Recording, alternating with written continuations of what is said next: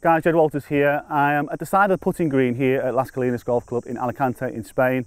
I want to talk to you a little bit about spin, particularly on pitch shots, chip shots, and almost dispel a little bit of a myth really, because a lot of people, they love the feel and the look of playing this really low, spinny sort of, the shot you see on tour where it fizzes in really low and a couple of checks. It actually doesn't work the way you think it works.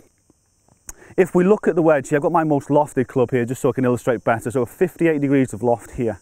So if we said, well, the golf club, in your instance, you're thinking, right, steep from the back foot, hitting down, it's going to create lots of spin. Well, actually, it's going to come down. The golf club is probably going to meet maybe the first 5 grooves before it's off as it goes through. So it's actually going to come out really low, so it's going to give you that initial start which you're looking for, but then it's going to have one tiny little check and then it's going to release and you're going to hit it 20 yards past the stick because it's a very, very firm and aggressive shot. Actually, if you want to increase the spin on your shots, the golf ball has got to stay in contact with the club face for its maximum period of time. It's got to cover more and more grooves. So we need to shallow the angle from a slightly further forward position. So we actually want to see the golf club coming through this way, presenting the loft really nicely. So it's going to slide further up the face. It's still going to come out fairly low for the loft you've got, and it's going to have more control on it. So you are going to get that really nice finish as you come through. So you don't have to worry about having 25 feet coming back because you're going to get it in there really nice. So how does the shot look? How does it work? Well, if I was to take the setup that you would like to see, that sort of back foot one, the super bang de-lofted, well, let's just take it back a bit. Let's take it to a more central location. So if we look in there, it may be half a golf ball behind the very central point, but you don't want to get any further. We want fraction of pressure, maybe 60-40 to your lead side in here, and then once you're in this position, it's all about making a nice, smooth, shallow angle of attack. So we're coming in this way here.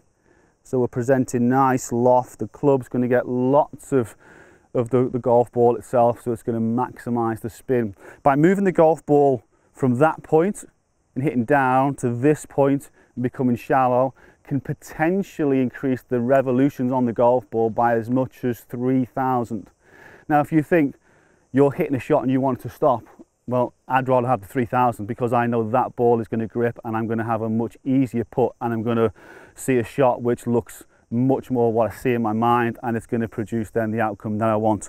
So we want just a slight, maybe 12 inches apart with our feet. Remember, ball, hair behind the central point, 60-40 on the lead side. So not loads of shaft lean.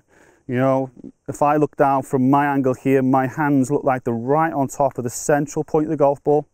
And then it's just nice and smooth, feeling shallow, feeling that sort of a round and to the left exit. So feel the handle come around to the left as we go through.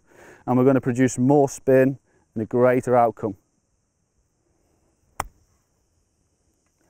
So you're going to hit a more controlled shot, you're going to see it stop much, much quicker, and you then don't have to worry about, is there water, is there anything at the back of the green, because it isn't going to get there, it's going to stop with great control.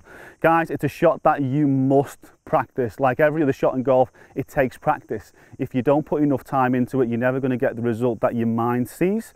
But I assure you, just get around there, practice it, get a little bit shallower, and you will see a much, much better result as a consequence of that. So guys, thanks for watching. As I always, check out the videos that are on the Golf Multi website. There's tons and tons of great content on there, and it's all aimed at making you play better golf, shoot lower scores, and more importantly, enjoy your golf. Guys, thanks for watching, and we'll see you next time.